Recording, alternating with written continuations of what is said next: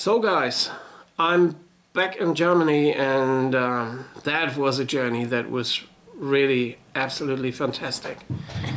What I'm talking about is the Nordic First Aid. The Nordic First Aid were at the last weekend the first Congress and workshops in case of first aid training for first aid instructors, for educators in any kind.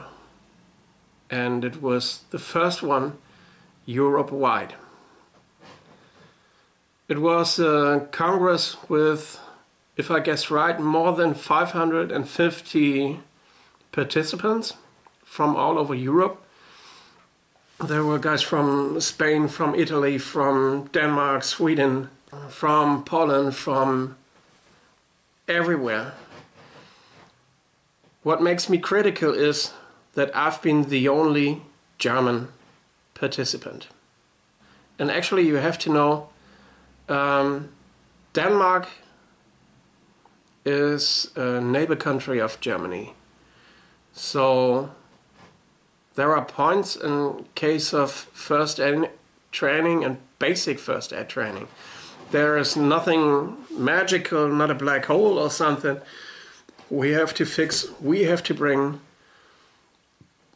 new wind, new type, new style in the basic first aid training.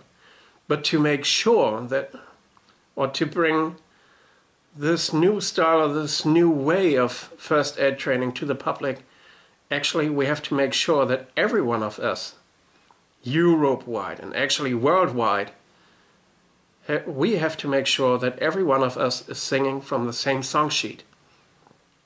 So I would pretty much like to understand why I have been the only German participant.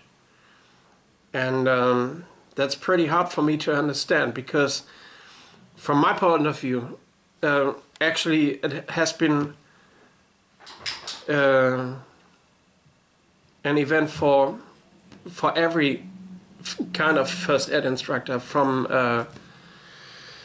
Red Cross, Good Samaritan, Johanniter Unfallhilfe, everyone. And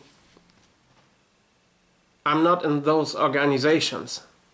I do my own business, and I do it actually for a reason. My main driver is to bring the knowledge about stop critical bleedings to the public. And it seems to be that in Germany I'm one of the only guys who do it in basic training. The joke is the International Committee of Red Cross has got it in their basic guidelines since 2013, 15. Come on guys, take a look on the calendar. We get 2018 and the first quarter is actually done. So what the hell went that terribly wrong to those guys?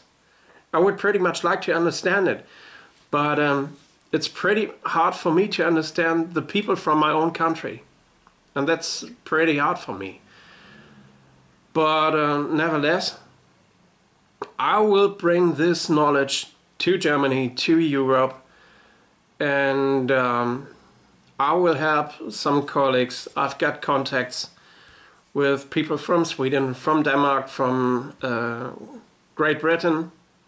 My girls, my wife and my two children, my two girls, decided that we will come back to Copenhagen for sure, for the next part of the Nordic First Aid. So, because from my point of view it was a brilliant event. It was pretty good organized. There were brilliant speakers in this case. So my special thanks to Hanne Hobach from About Learning in Denmark. My special thanks to Brigadier Timothy Hodges. My special thanks also to Thomas Egesborg Pedersen for the organization. I think he's one of the main forces behind the project to make the Nordic First Aid the event that it was and that it will be in the next year, I hope. Knock on wood. Further on, my special thanks go to Alan Patterson from AP Services, to Pierre Kördel from Ferno, to Seth Hendricks from Fireware.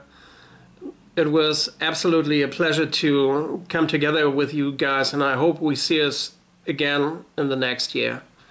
See you then, see you there. Thank you so much, guys. Bye.